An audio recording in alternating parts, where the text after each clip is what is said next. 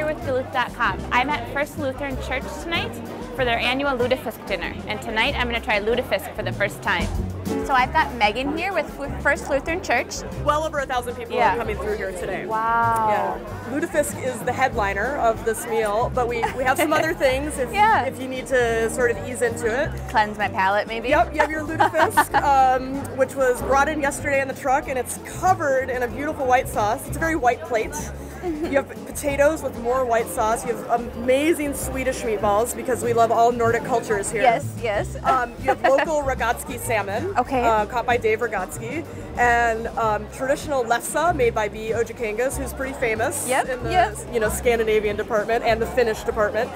You have beets for color, probably only. You need something. You need some sort of color. Kind of color. Yeah, the salmon helps. Yep. You also have pickled herring and other white food. And then a little bit of coleslaw, I don't know, just to change it up. Just to throw something out on there. Yeah, we've seen a lot of people skip everything and just go Lutefisk. But we wanted to give you a flavor of everything. It's all homemade. What kind of common reactions do you get for Lutefisk?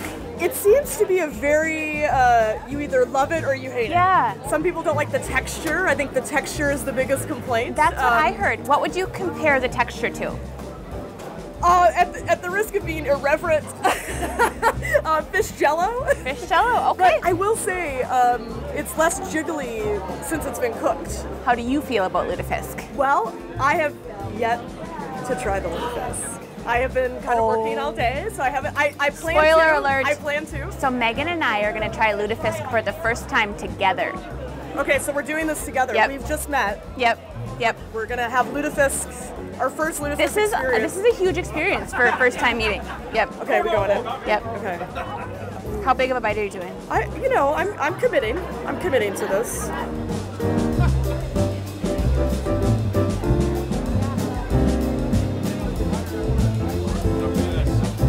It's a bit flavorless. Yeah.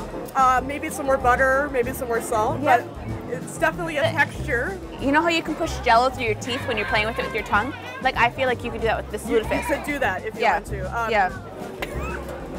It's not horrible. It's not horrible. Why are you covering your mouth? Because I don't want to laugh and spit Lutefisk at you. That'd be great for TV. You know, I honestly think Lutefisk gets a bad rap.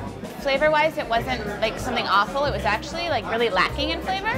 So if that's what scares you, you should try it. But if you're a texture person, then I wouldn't eat it. I'm going to try the potato.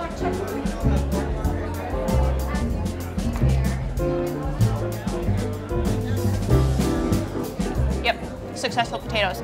All right, then we're gonna do a beet.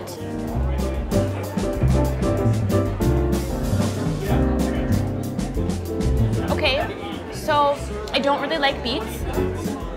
They remind me a lot of like dirt. I'm gonna do a meatball now.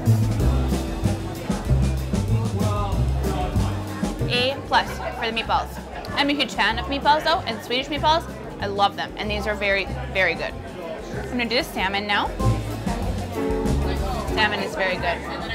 I'm a huge fan of salmon though, so this is like a perfect plate for me because it's got multiple things that I really enjoy. Meatballs, salmon, potatoes. Not the beets.